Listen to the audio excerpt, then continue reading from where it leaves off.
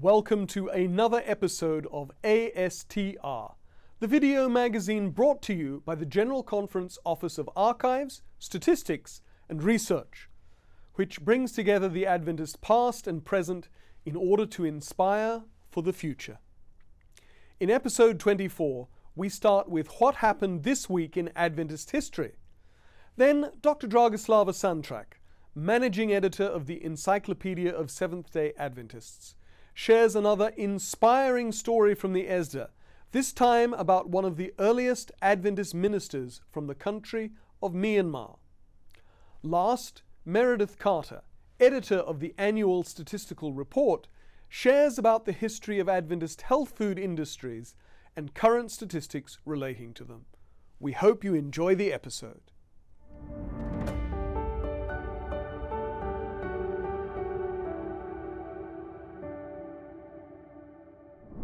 Welcome to This Week in Adventist History. On December 14, 2022, Bert Beverly Beach, church leader and notable religious liberty advocate, died in Silver Spring, Maryland at the age of 94. Bert was born on June 15, 1928 in Gland, Switzerland, where his parents Walter and Gladys were serving as missionaries. Bert spent his childhood and adolescence in Switzerland, including during World War II, and he was fluent in several European languages. In 1948, Bert graduated from Pacific Union College and began his service to the church as an elementary school principal in Northern California. 3 years later, he and his Belgian wife, Eliane, went as missionaries to France, where Bert worked as an evangelist for a year until, in 1952, he was called to Italy to be principal of the Istituto Adventista di Cultura Biblica, or the Italian Union Training School, at Villa Aurora in Florence. Bert served there for 6 years, during which time he studied at the famous Sorbonne in Paris, earning a PhD in French and American history. From 1958 to 1960, he taught at Washington Missionary College, today's Washington Adventist University, before he and Eliane returned to Europe, but this time to just outside London to lead the Northern European Division's education and Sabbath school departments. This photograph shows him in 1970. Bert worked in those two departments until 1973, adding the leadership of the division's Public Affairs and Religious Liberty Department. Notably, he was the World Church's observer at the Second Vatican Council, attending a number of meetings from 1962 to 66, writing many reports about the experience for church papers. In 1973, Bert was elected Secretary of the Northern European Division, a role he filled until 1980. This photograph shows him as Division Secretary in 1979. At the 1980 General Conference session in Dallas, Bert was elected Director of the General Conference Public Affairs and Religious Liberty Department. He served in that capacity for 15 years until retiring in 1995. He was a notable religious ambassador for the Seventh-day Adventist Church, serving for many years as Secretary of the Conference of Christian World Communions. Bert continued to work part-time for the General Conference for several years after his retirement, and, as an erudite and witty speaker, Bert continued to be much in demand for keynote addresses around the world. He was also a widely published author, most notably of the books Ecumenism, Boon or Bane, and Pattern for Progress, the Role and Function of Church Organization. Bert Beach passed away 1 year ago this week. On December 16 in 1915, Vernon Paul Nye was born in the U.S. state of New York. Nye married his childhood sweetheart Nora Neffel on August 14, 1938. Vernon and Nora had a son named Gilbert and a daughter named Paulette. In 1941, aged 26, Nye began working as an illustrator for the Review and Herald Publishing Association in Tacoma Park, Maryland. After 14 years with the review, Nye moved to the Napa Valley in California, where he became an art professor at Pacific Union College in 1955. As chair of the art department for 21 years, he expanded the college's art program to offer bachelor's degrees. After Nye left PUC in 1975, he shared his artistic talent and passion for teaching at Walla Walla College, Atlantic Union College, and Loma Linda University. Nye was a member of the American Watercolor Society and was awarded the prestigious Edgar A. Whitney Award for his work. He continued to paint into his long retirement. Nora Nye died in 2009. Vernon Nye passed away July 24, 2013, at the age of 97. Many Adventists will be familiar with Nye's paintings of Adventist history, which are frequently reproduced. You can read more about Vernon Nye in the Encyclopedia of Seventh-day Adventists at encyclopedia.adventist.org. And that was this week in Seventh-day Adventist history.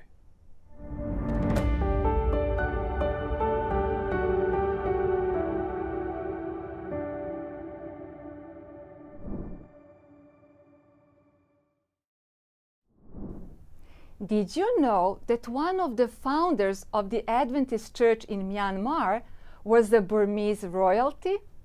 His name was Maung Maung, and today's story from the Encyclopedia of Seventh-day Adventist ASTR, which can be freely accessed at encyclopedia.adventist.org, is about him. Maung Maung was born on May 7, 1862. His father and grandfather were descendants of an old Burmese royal family. His mother was a granddaughter of Thumana, the last king of the Mon kingdom of Baryavati. His father was Maung Baik, a woon or governor of Henzada under the king of Burma just before the Second Burmese War. His father, mother, and grandfather, Prince Suthi, were among the early converts to Christianity in Myanmar, then Burma. Maung Maung received a good education, having an interest in medicine and the care of the sick. He and his wife, Ima, had only one daughter, Ma Thantin, who later became one of the best translators in the Myanmar Adventist Church. Maung Maung heard the Sabbath message from his sister Ma Mei. Shortly before the first Seventh-day Adventist missionary came to Myanmar, his sister learned from reading her Bible that Saturday was the Sabbath, God's holy day, and she began to observe it.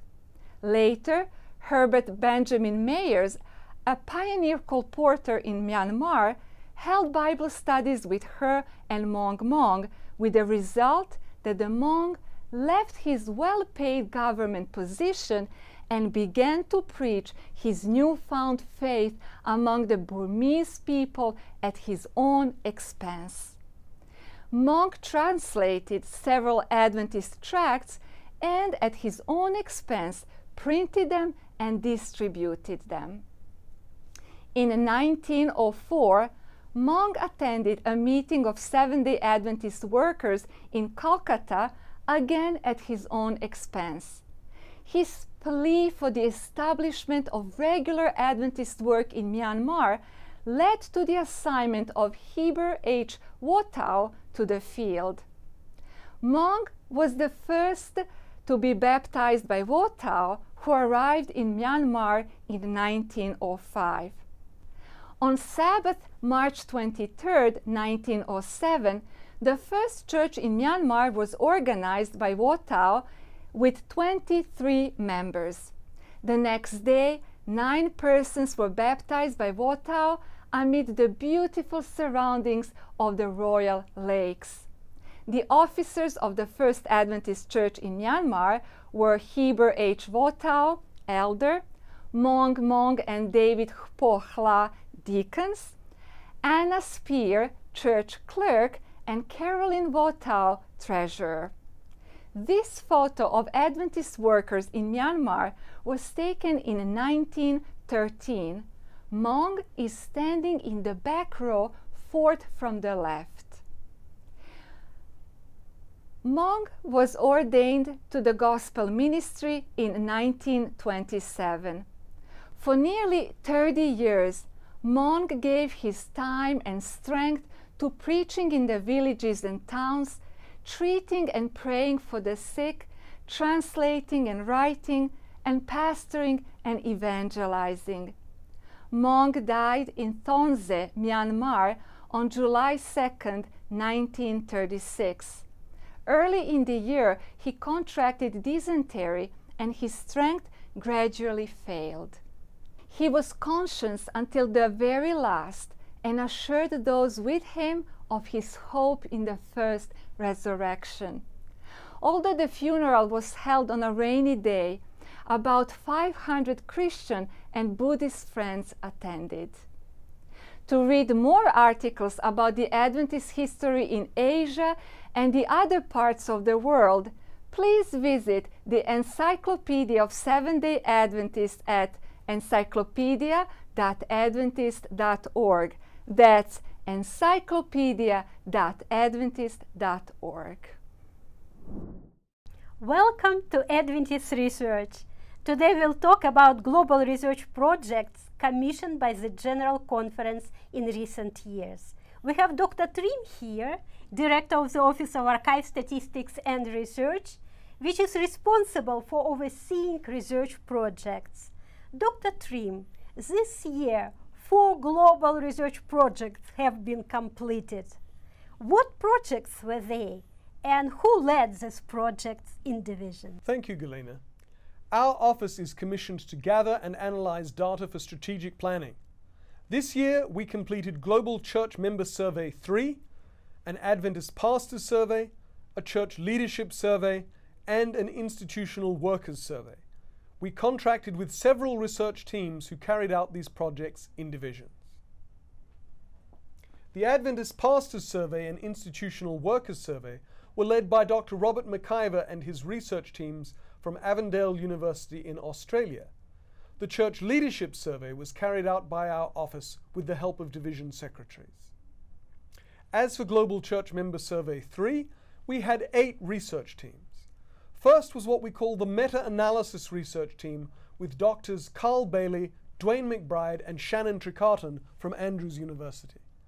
They developed the questionnaire for the survey and analyzed the overall global data. Dr. Elizabeth Roll and her team were responsible for administrating this survey in 3 African divisions.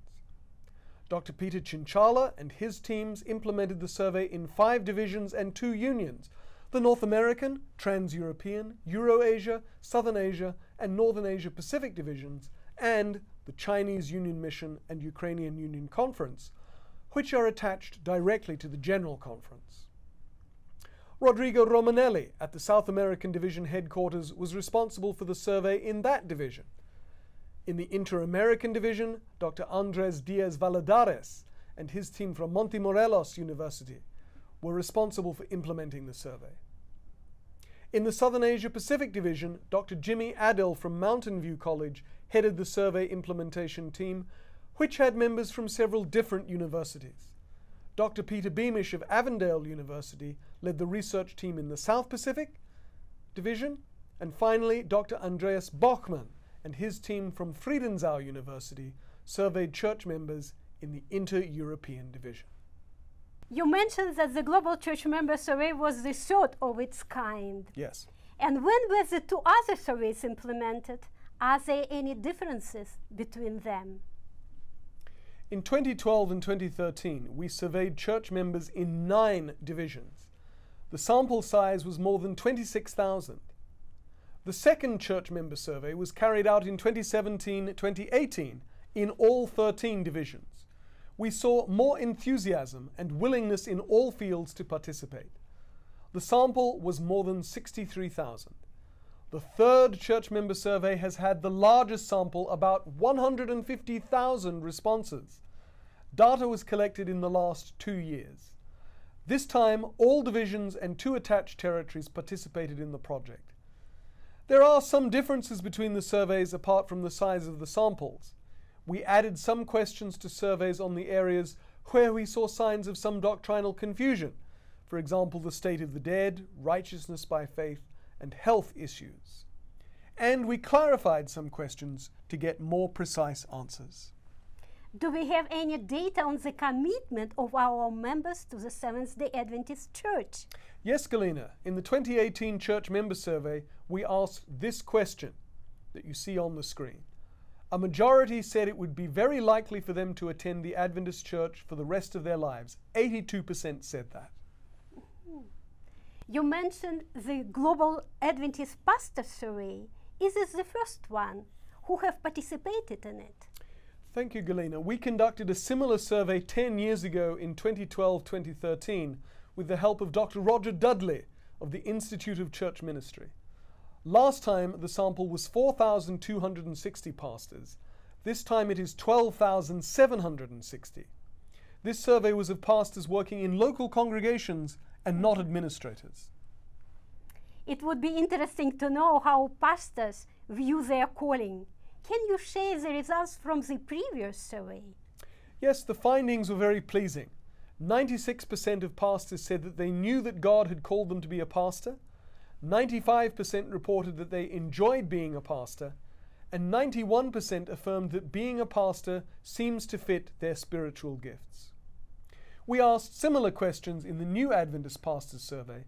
We also asked whether they have some concerns, need more support, more education, are supported by their families, and so on. Yes, pastoral ministry is not easy. A pastor should feel God's call to be able to go through all the hardships and sacrifices that pastoral ministry brings. We don't talk much about church administrators, actually. Their work also includes moving to other places, traveling, being absent from their families almost regularly, actually. So do we have any data on their family support? Yes, we asked this question last time and this time too. And the question should go up on the screen in a minute. Findings from the 2018 Church Leadership Survey show that fortunately, families of our church leaders support their ministry. 80% said they support it to a very large extent, and an additional 16% said they support them to a large extent. Very good. Regarding the institutional workers survey, it took a long time to finish it. Employees from what Adventist institutions have participated in it? Yes, we started this project in 2016 and completed it this year.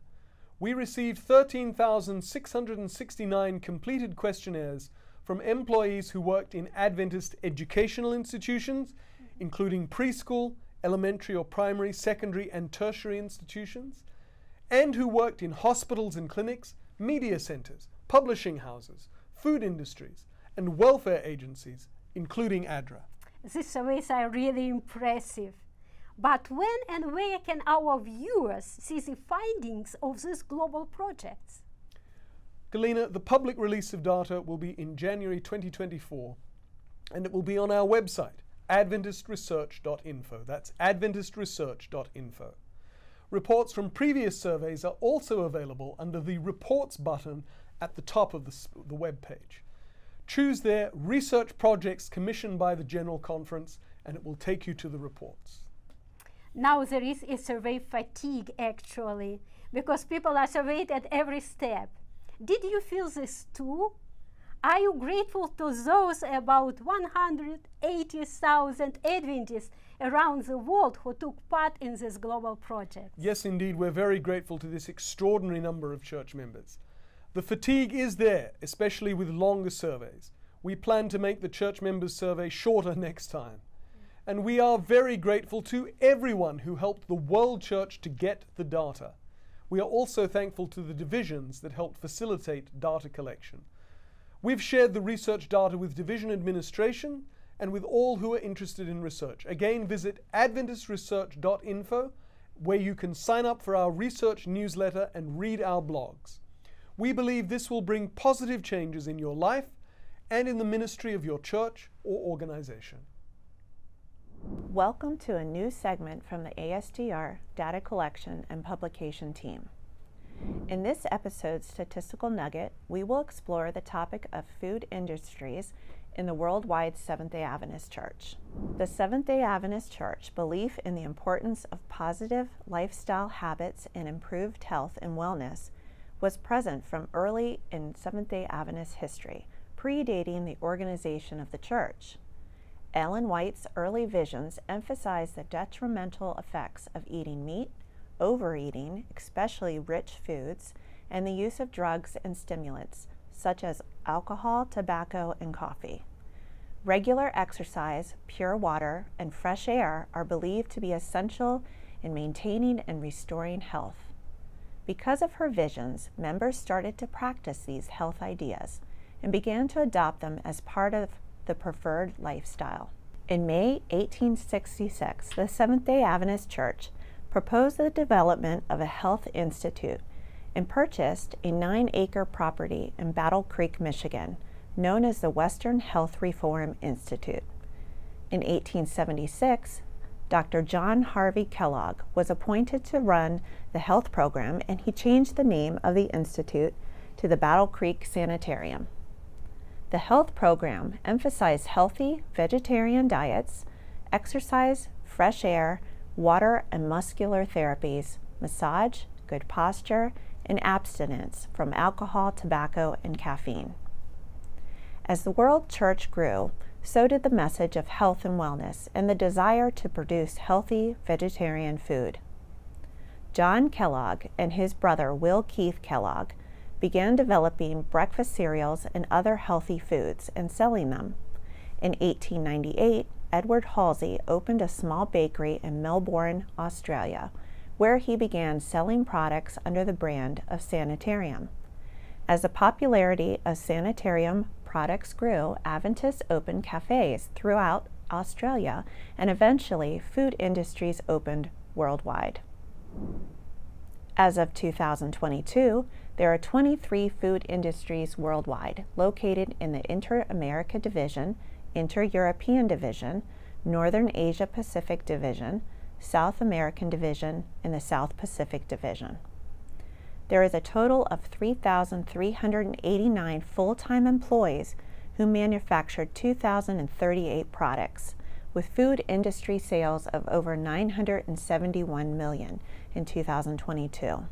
The production of health foods is undoubtedly having an impact in furthering the Adventist message of health and wellness worldwide.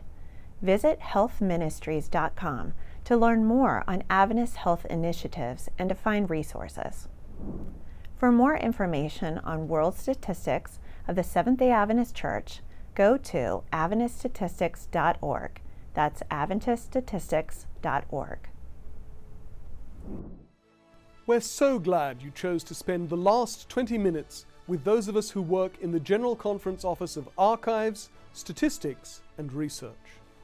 We enjoy finding interesting and inspiring stories from the Seventh-day Adventist Church of yesterday and today to share with you. And if you've enjoyed this episode, please like this program on YouTube and tell your friends about it. If you want more historic and current Adventist content, follow us on Facebook, on X, what used to be called Twitter, or on Instagram. We're active on all those social media channels. We look forward to seeing you on the next episode, when we will bring together more of the Adventist Church's past and present in order to inspire for the future.